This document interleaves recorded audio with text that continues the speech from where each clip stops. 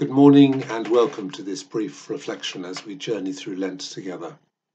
Our text today is from the prophecy given through Joel, and it's a call to return to the Lord. First of all, God speaks, and then Joel comments. So we're in Joel chapter 2, verse 12 and then 13.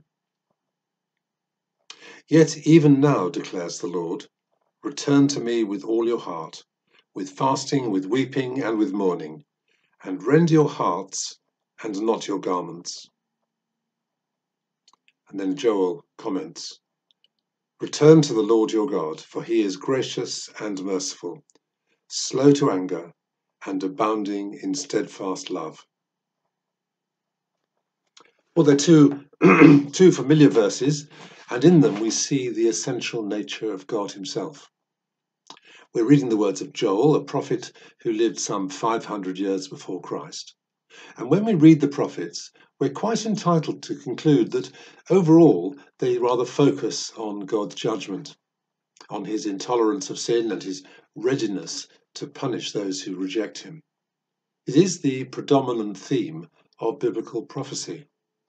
But when we find verses like today's, and there are plenty of others like them, we realize that underlying the sadness and even the anger that God has towards those that turn away from him, his love for his creation and for humankind in particular, and his willingness to forgive and restore us, are the qualities that sum up God's nature above all others. Love and mercy, compassion and forgiveness, they are his essential nature. But if we see God's character in these verses, we also have the human character stripped bare in front of us. The Lord says, return to me. And time again he says it, return to me. Why and why so often? Because it's in our human nature to turn away from God, to go our own way.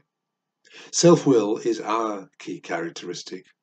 Otherwise, God would have no need to keep calling us back to him.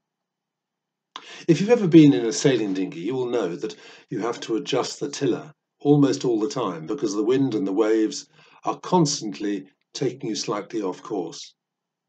And if you were to release the tiller, you would very quickly find yourself drifting at the mercy of the elements. So God says to us, return to me.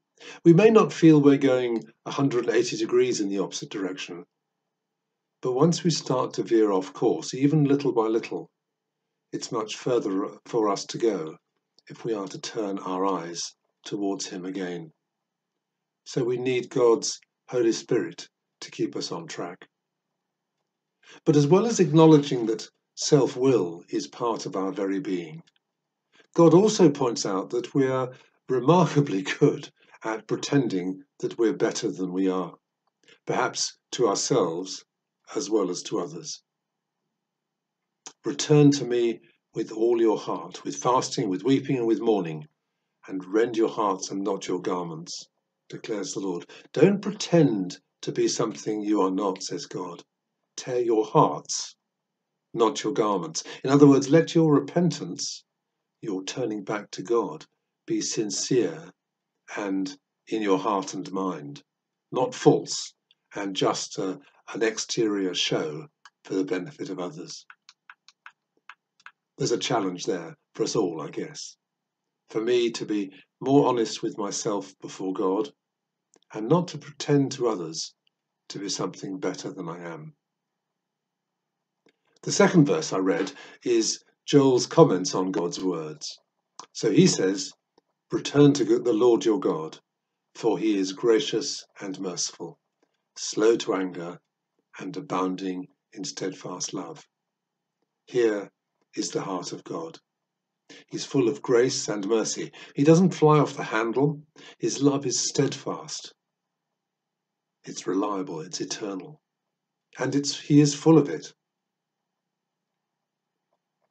And it's in that steadfast love that we see the initiative that God takes in issuing the invitation for us, time and time again as necessary, to return to him and keep in step with him.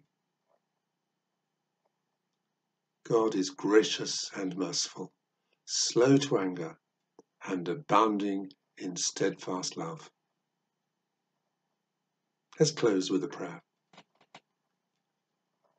Our loving Father, we thank you for that steadfast love that is there, whatever, that is constant and eternal, that abounds for us.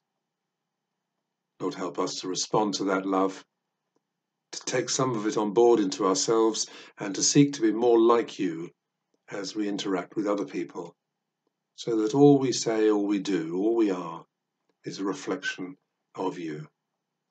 Keep us close to you, we pray, O Lord. Amen.